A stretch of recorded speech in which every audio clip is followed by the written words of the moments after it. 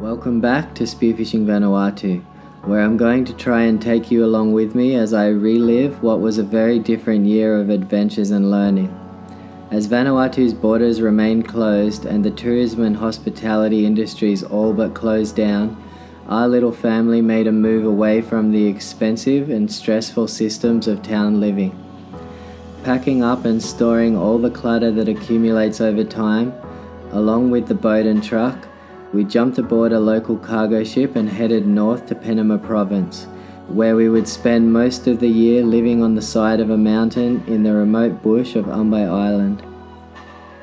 Off-grid growing food and hunting for added sustenance for ourselves and to trade, we left behind the endless search for money that pays for mainstream living, replacing those stresses with a simplistic system where the energy that you expend is returned tenfold, through connection with the land, the ocean, and the people who live a truly rich life of natural abundance, connection to nature and their living customs, which help to mark every important moment in celebration and also guide a people towards right action in everyday life.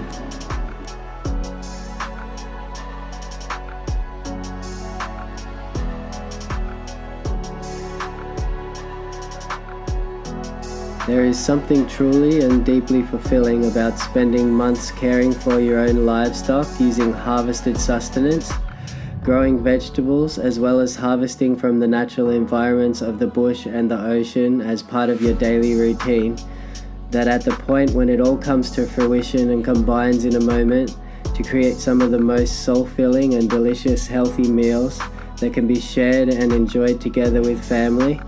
For me, there isn't a lot more needed to live a happy life than this. After spending most of the year in Umbay, we made the decision to head back to Port Vila for the last third of the year, in hope that tourism may return, giving me the opportunity to resume guiding visiting divers through the islands north of Afate. Upon arrival, I renewed my commercial licensing, fishing licenses, and business license access fees to be able to commercially support our family by diving for market, using the time to further my knowledge of the spots I have been diving for the past years, whilst also exploring new ground.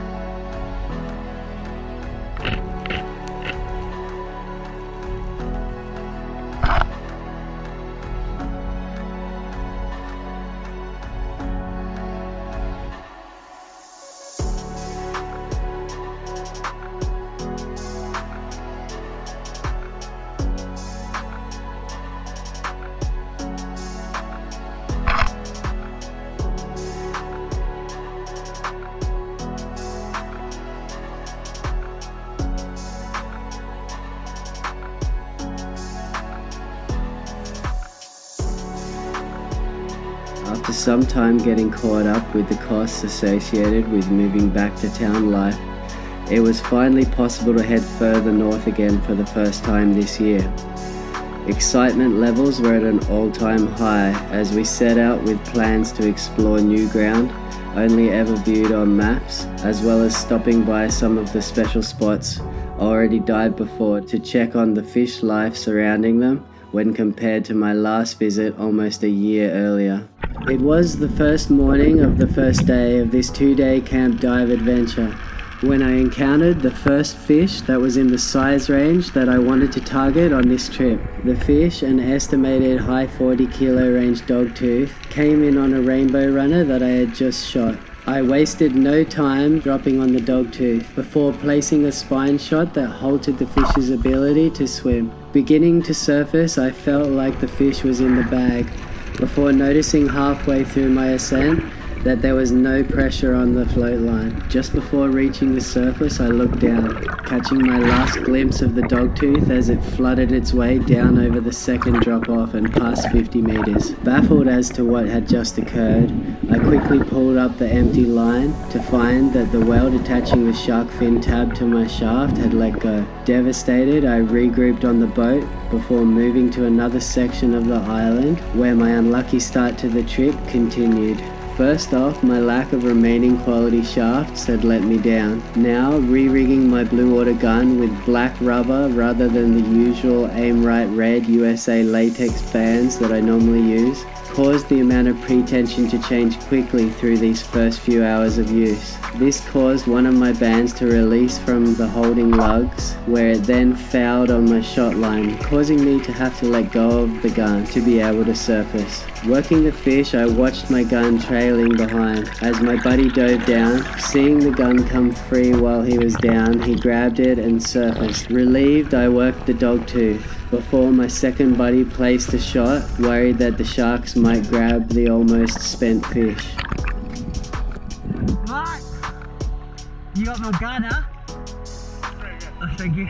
Unfortunately, in the confusion of the fight, my buddy had let go of my gun after surfacing with it. Later, seeing my small reel gun attached to my float, he thought that someone had already attached it, causing him to answer that yes, he had my gun. By the time we realized that it was missing, we made a 2-hour search zigzagging down current, but my double roller was gone forever.